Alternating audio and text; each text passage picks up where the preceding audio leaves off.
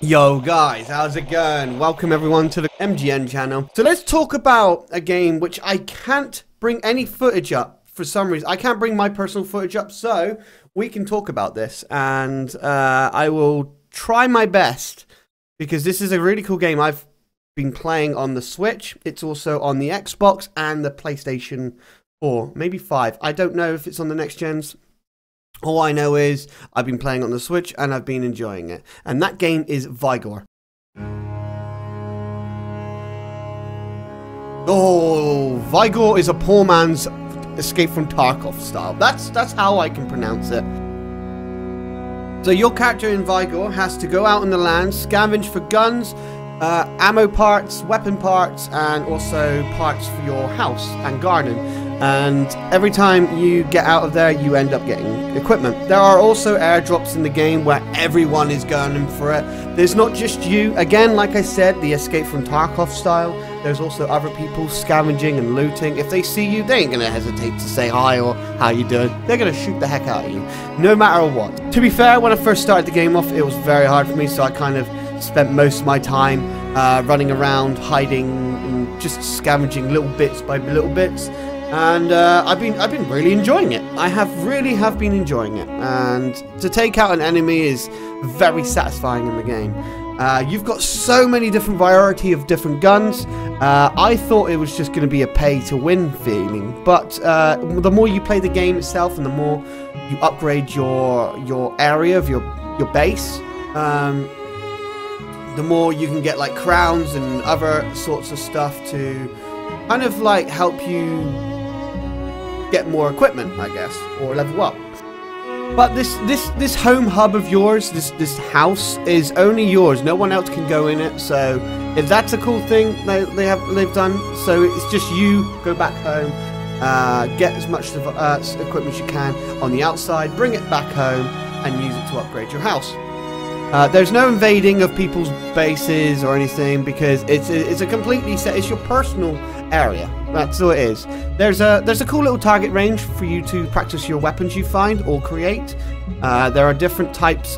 There's so many different weapons, and I don't think I can give you any advice with this game because it's if you're not good at it, you're not good at it. If you're good at it, then you're good at it. You know, that kind of thing. Now it's a drop in and drop out anytime. So once you get what you needed, you can just leave in one of the random escape zones. But you do have a countdown, and those countdowns you've got to watch out for because other people might be there, and as long as you're down to 10, then you're out of there. But if you're still counting down and someone starts attacking you, they can kill you. That is something to watch out for. The loot drops are interesting. There are so many different things you can do in that entire area. There are, like, you know, you can hijack the airdrop package. You can either set a booby trap in, set a radiation level in. We'll come around to that in a second. Or send it to another place, or even stealth airdrop. If you pick up the airdrop, you're going to see a lot of people coming after you. You will be marked on the map with a flashing indicated. So it'll be like, they'll see you for like 1 second, and then it will disappear for like 3 seconds, and then like that. And everyone will be gunning for that airdrop you've picked up. So make sure you get out of there as fast as you can. And there's also cool little things to find around the map. Like little trolls, music, lighters as well, little collectibles. And I've collected a few, which is quite nice. And this is a game I can just literally go into the front room and chill out and play and enjoy. Good game. If you haven't got Escape from Tarkov and you've got a console, unfortunately it's not out on PC. I don't know when it's going. They haven't even. No. I know for a fact they said they haven't even got any plans for it to come out on PC. I don't know why. It's the creators of DayZ, so I guess because of all the abuse they got with DayZ. Yeah, I don't blame them for just leaving it on console.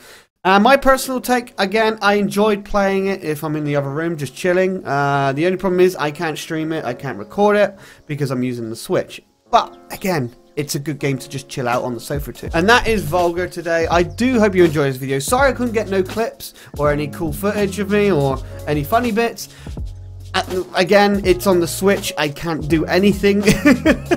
I don't have a capture card, unfortunately, so Oh well, oh well. You guys take care and have a wonderful day. If you haven't, please hit the subscribe button and come and chat with us on the Discord. You guys take care and have a wonderful day.